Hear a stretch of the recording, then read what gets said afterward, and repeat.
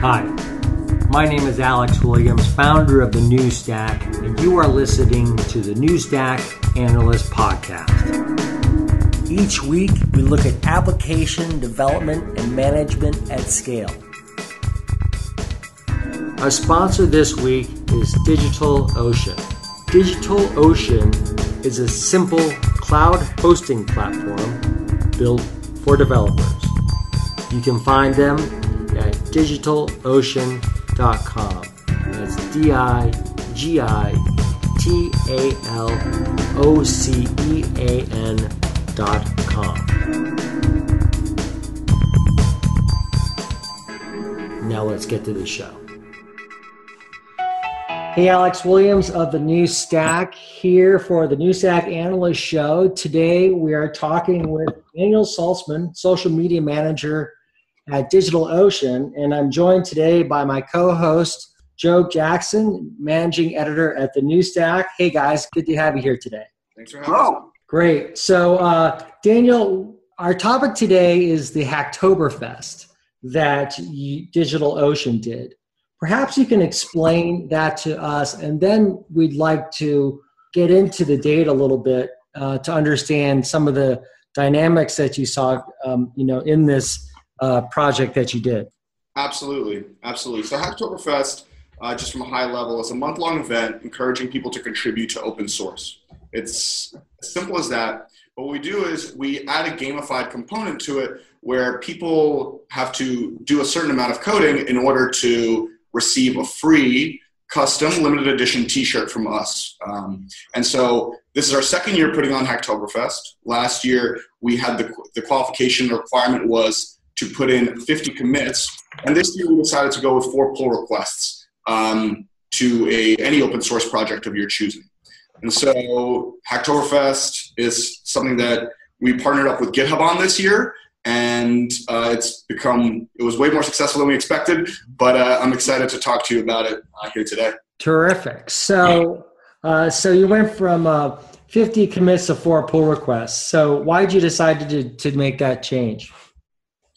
Well, there are a few reasons. We wanted to increase the quality of the code that was going to be contributed. We found that last year, people saw the 50 commits as an opportunity to write a script potentially and kind of cheat the system in a way.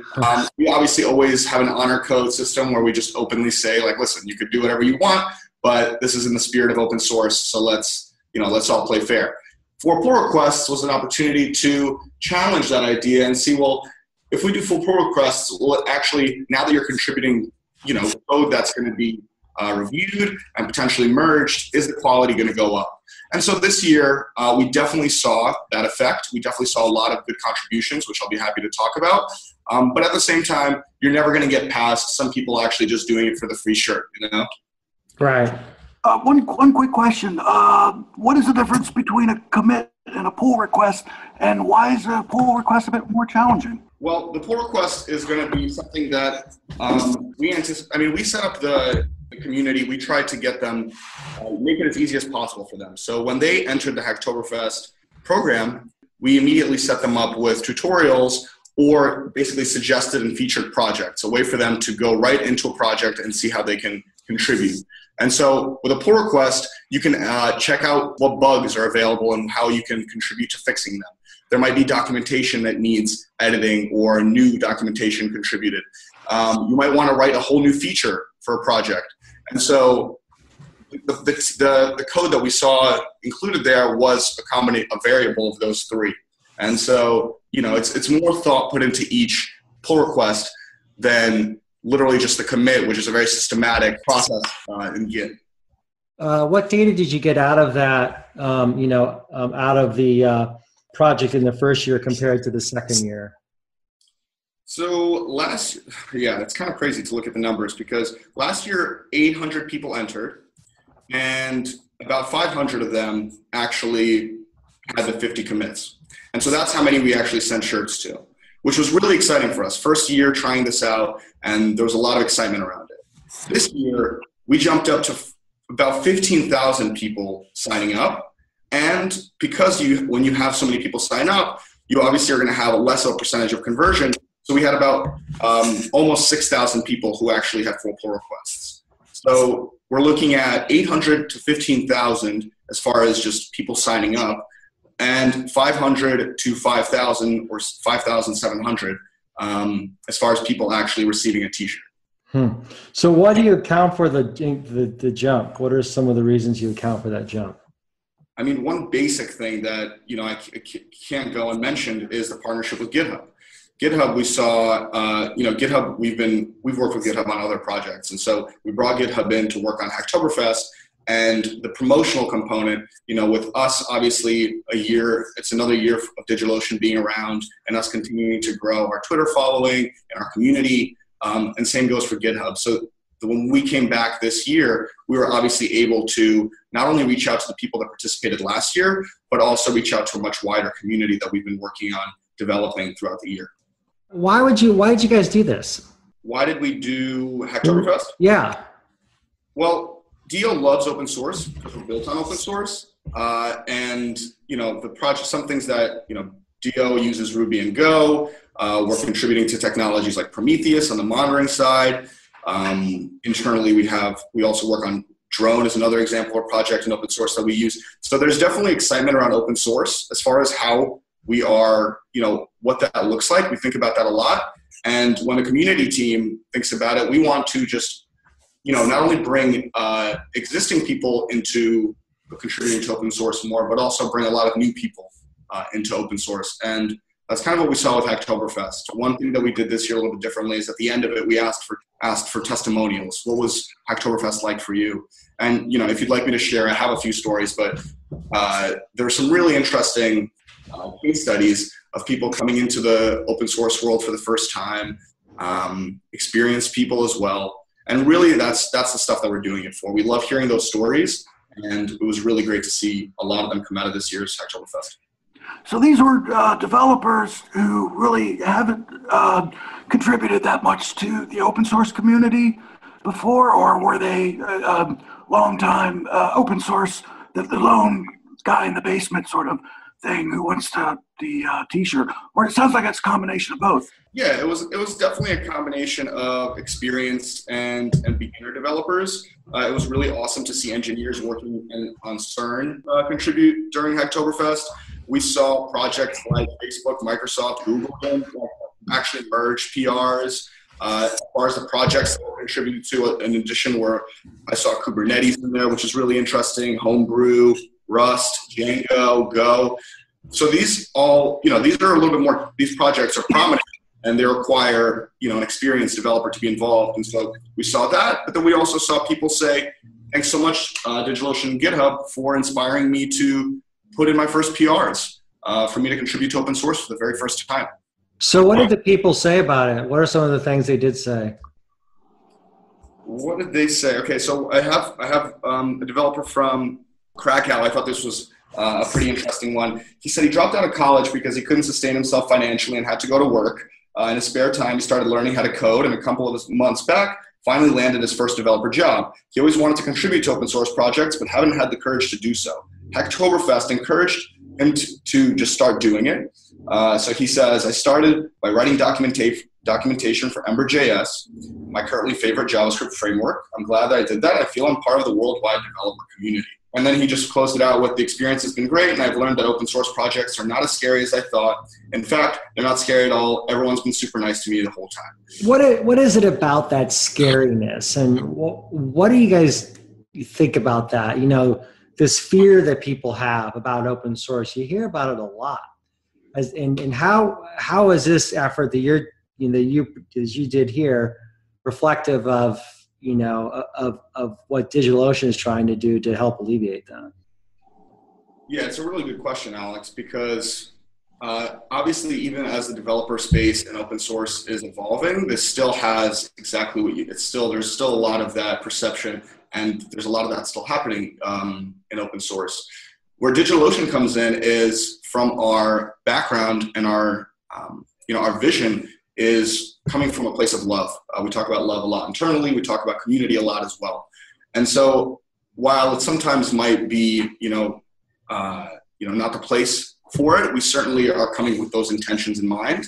what we learned this year, what I personally learned, kind of product managing the whole thing, was we definitely need to have more conversations with maintainers and the community from the get-go. We should be listening to people's stories and hearing all sides of the equation and going from there.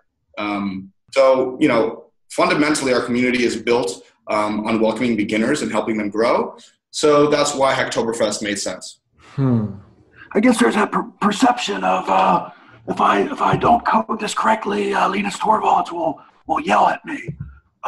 But is that, for open source projects, is that prevailing condition, or is it kind of a wider community than that sort of mindset?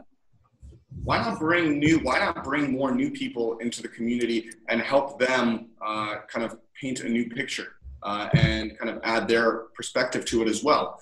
I think that more voices, it's not that there's more chefs in the kitchen, it's just more smart people in the room to add their own ideas. I think that, we saw so much positive feedback and so many new faces to open source that had a very positive first experience through Hacktoberfest. Then, our hope is that we can continue to not only bring those beginners, but now start talking to more experienced, start bringing in experts in the open source community into DigitalOcean and help, guide us as we continue to grow and get involved in different sorts of projects like this. So my question is, how did you prepare the maintainers for this project? So they'd be prepared. Did you have to, do you take any special, measures to, get them ready for this contest? The way that we prepped the maintainers was John, who I was working with from GitHub on this. We actually reached out to the projects that we featured, which we started with the idea of featuring 31 projects for 31 days in October, but for whatever reason that got a little sloppy there at the end, and we ended up featuring about 35 or so. So John and I reached out to each of the core maintainers, one of the core maintainers, just to let them know that we're thinking of doing this Hacktoberfest thing and featuring you guys. Please let us know if this is something you're interested in, and we'll be happy to not include you if now is not a good time to be featured in something like this, and just started that conversation. The learning lesson, Alex, is definitely do that earlier next year. Okay. What kind of questions did they have? What's going to be the promotional, how big is this really going to be? I think that we, as I told you, we didn't even expect that it would be this successful. So it's about setting those expectations for them as well. Because there's a lot of work that comes in if there's going to be that many more people who are participating in the projects. Absolutely. And just to throw a stat in there, overall, there were people from 85 countries that participated. And the amount of projects that were involved, 17,000, and there were 48,000 pull requests. So we're looking at a lot of action, and a lot of projects actually got them, a very high amount of those pull requests. I believe one project actually got up to 600. Fortunately, it was mostly documentation based, but still, that's something that a project maintainer definitely needs to be prepared for and be completely open with us. If they want to just opt out, it's not a problem at all.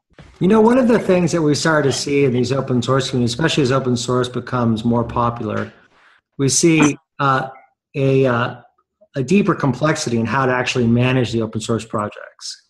It seems like that your Hacktoberfest is almost like a microcosm of that. Yeah, I agree with you on that, absolutely.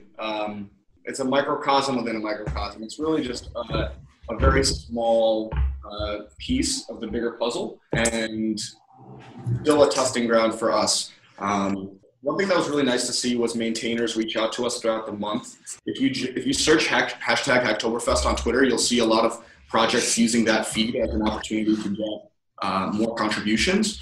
And so one thing that we're thinking about is, well, why not next year when we do this, why not open it up to other projects to just maybe even upload their own project and be able to empower others to contribute to them without us being a barrier? Why don't we empower others to just get up there and share? So that's one of the thoughts that we had.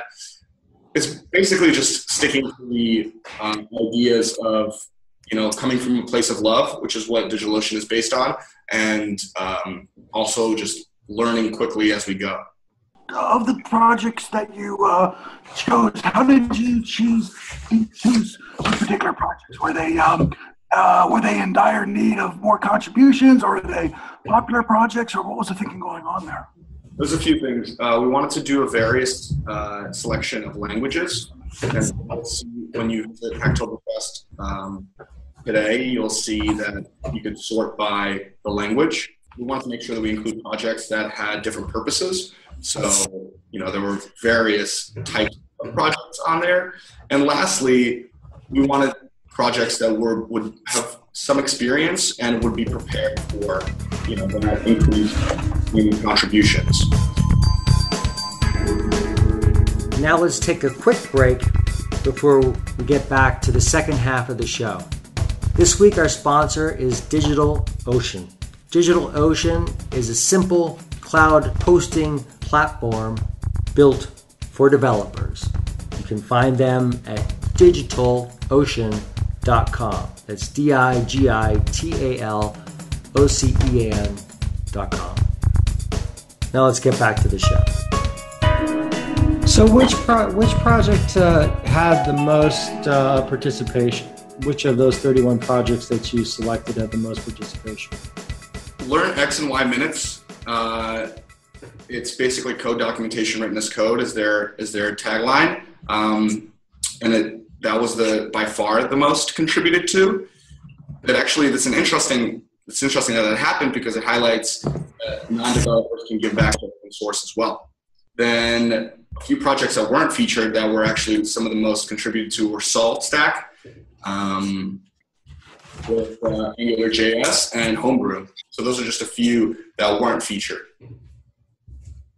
Okay, thank God that people decided they wanted to participate in. Yeah. And so Learn X and Y minutes is I'm looking at it now. It's a whirlwind tour of several, hopefully many someday, popular and ought to be more popular programming languages preserved as valid, commented code, and explained as they go. Why? So can you tell me again why this was so popular? As I was saying, Hacktoberfest also brings in a lot of non-developers into being developers, or people that just have not had the confidence to contribute to open source. I think that's why a project like this stands out, because for the beginners, documentation is an easier barrier to entry, a lower barrier to entry. Right. And that makes a lot of sense. So the categories you chose were Bash, C, C++, C#, CoffeeScript, one on documentation, Go, JavaScript, Node, PHP, Python, and Ruby.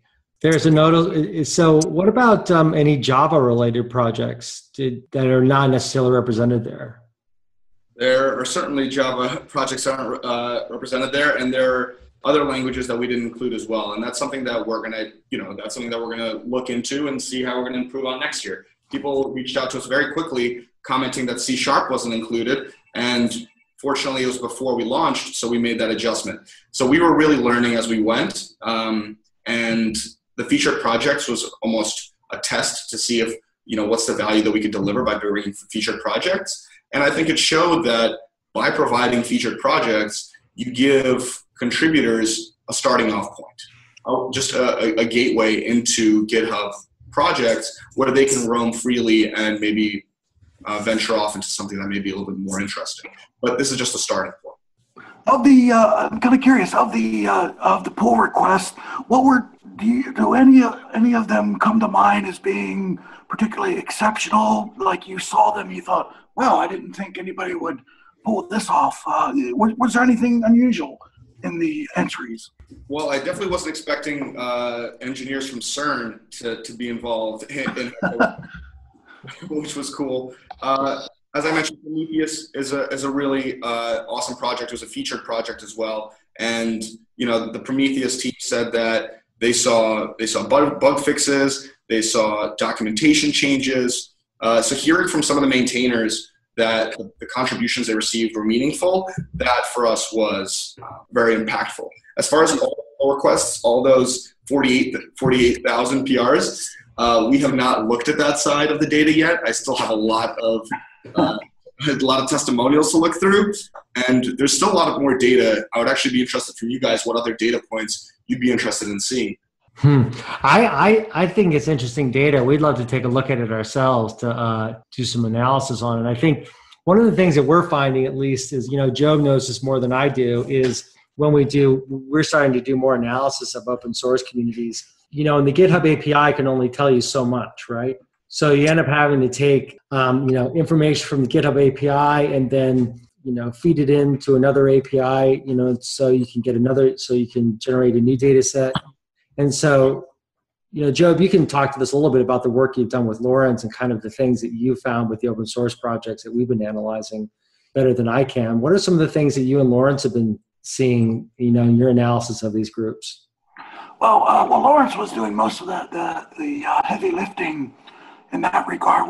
We're putting together a data analysis piece on the amount of control that a single party might have over a particular software project. And when we think of open source, you think of a community project along the lines of Linux or OpenStack. That's another good example. But at least in the realms of enterprise software, a lot of we're finding that a lot of the large open source projects tend to be dominated by a single company. This is either kind of intentional, like Oracle with MySQL, or you might have examples where, like Kubernetes, for instance, which is in theory a community project, though Google is still driving most of the changes in that community. It can be a challenge to figure out who is contributing to these projects, because I think GitHub, if I understand this correctly, GitHub doesn't allow for company affiliations, and some of the work that Scott's been doing has been to figure out who is behind these commits. Is it is it a company employee, or is it an independent contributor? And so that's basically that's the challenges we've been having with working with GitHub. It's a fantastic source of information, but we still want to kind of extend it out with other sources.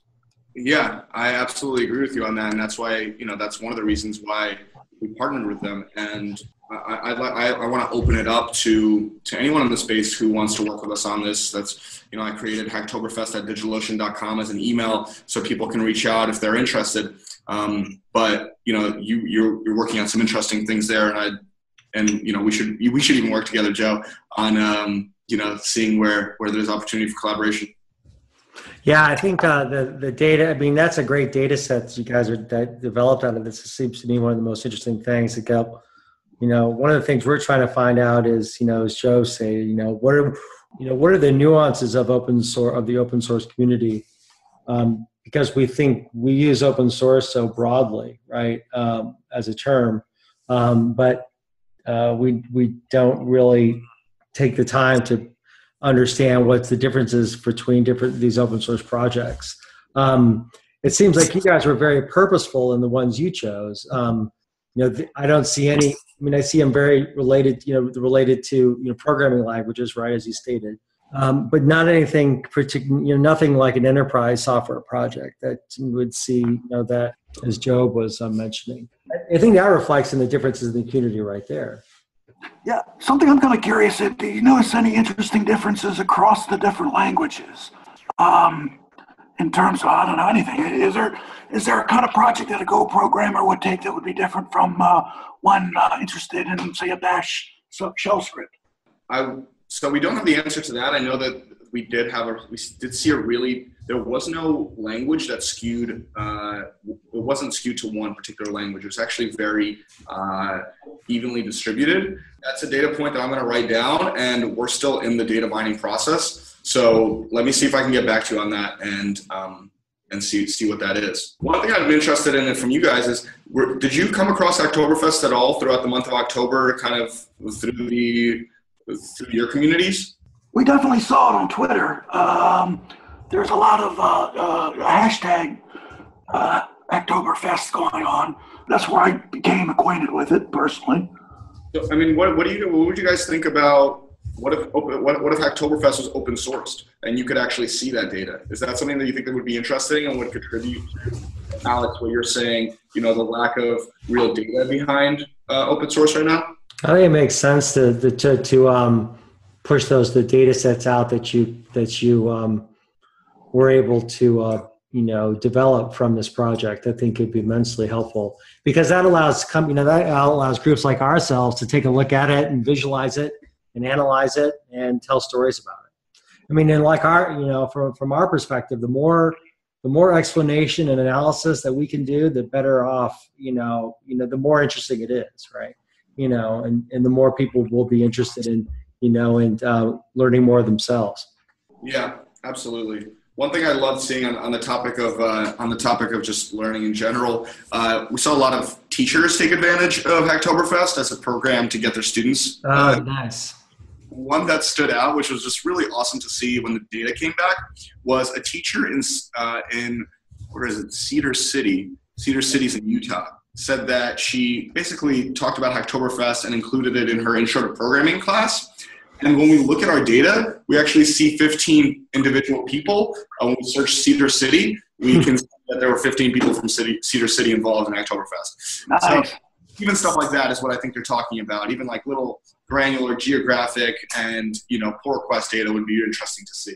And that's just what those communities need. They need that. Like to have suddenly like a kind of a, of those 15, there's probably only a handful who actually come out of it to like maybe, learn more. But still, that's a nice kind of example of programming and, the open source diaspora, so to speak, where it just spreads out far and wide. Yeah, absolutely. And it's conversations like these where, I'm able to bring it back to our community team and, we kind of see ourselves as a bit of a testing lab, a testing ground for a lot of new ideas. And so I'm definitely going to let them know what you guys are saying. And I'm sure they'll be hearing this themselves as well.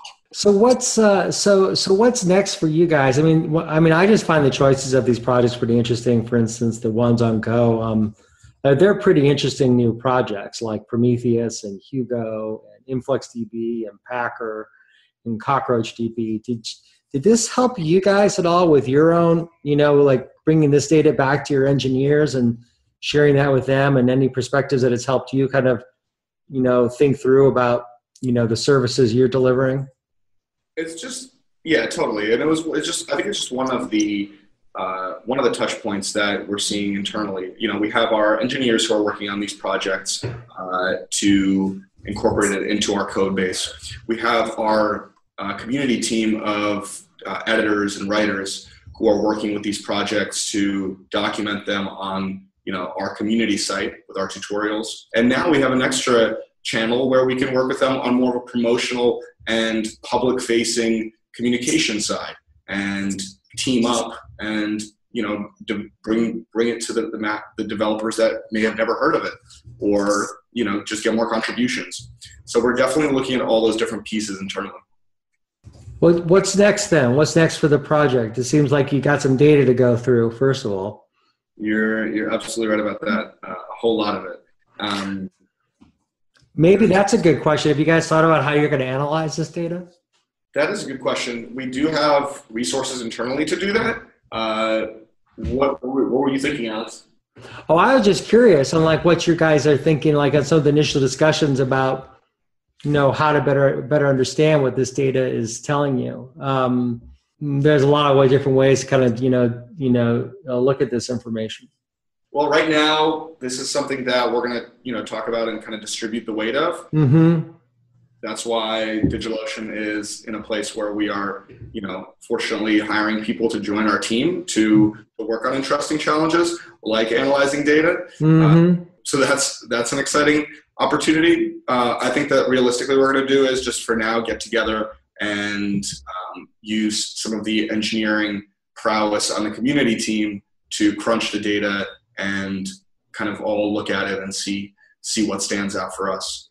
On the other side of what's going on with Hacktoberfest, we got to get those shirts out. So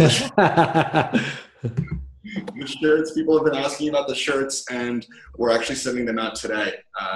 So people will probably be receiving them in December, all throughout December. So how many shirts are you sending out in total? Let me give you the exact number. It's 5,000. 5,708.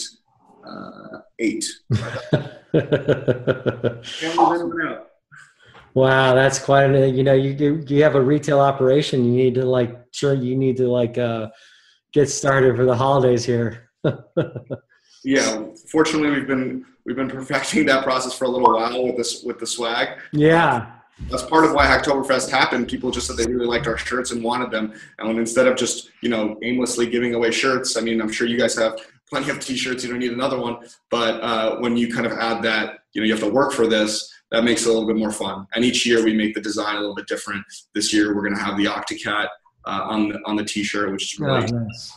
Well, no, I think the successful startups who've built good swag programs, there has to be software that they're thinking about building. You guys must be thinking about how you can automate these processes to get these t-shirts out faster. Yeah, well, automating these processes is, the teams that are going to do that the most efficient ways are certainly going to be at an advantage. And, there's a lot of processes to automate with all of Hacktoberfest. And that's one of the areas that we'll think about looking into Hacktoberfest 2016, where I could, I don't think it's a spoiler if I say that we're going to be doing this next year. Just what it's going to look like is probably going to evolve. And we talked about some really interesting things here today that I already am excited to bring back. Great. Well, I guess the one of the last question I had was this seems like it was a pretty good recruiting tool for you guys. Has it proved out?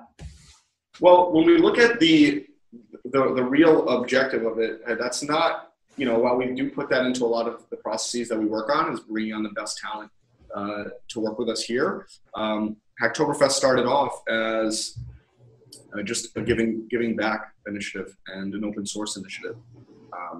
It allows us to increase the awareness of DigitalOcean. There's no doubt about that. As far as website stats go, we had about 65,000 to 70,000 visitors throughout the month of October visit that platform. So, we're definitely looking at a lot of people checking out DigitalOcean in some way. As far as seeing, who joined DO from Hacktoberfest, I gotta say honestly, I haven't seen it yet, but maybe I should sync up with our recruiting team. Maybe we have gotten someone. Yeah, maybe. Well, Joab, any last question you have? No. I think that was it. It was a good presentation. Great work. Yeah, it's a lot of fun. Well, listen, we'll follow up with you guys about about that data and everything else, and but in the meantime, thanks you guys for taking the time to to talk with us.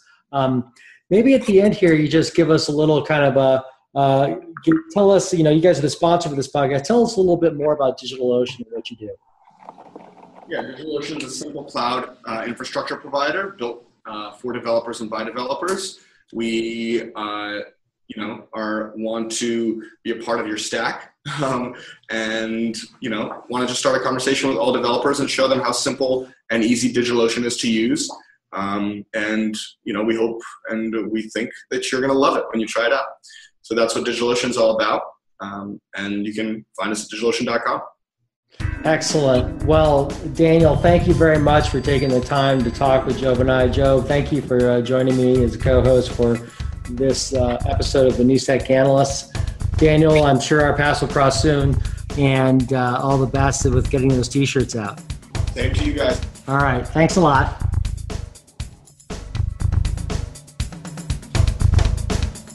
That's it for this week's show. Thank you very much for joining us. I'd like to thank our sponsor, DigitalOcean. DigitalOcean is a simple cloud hosting platform built for developers.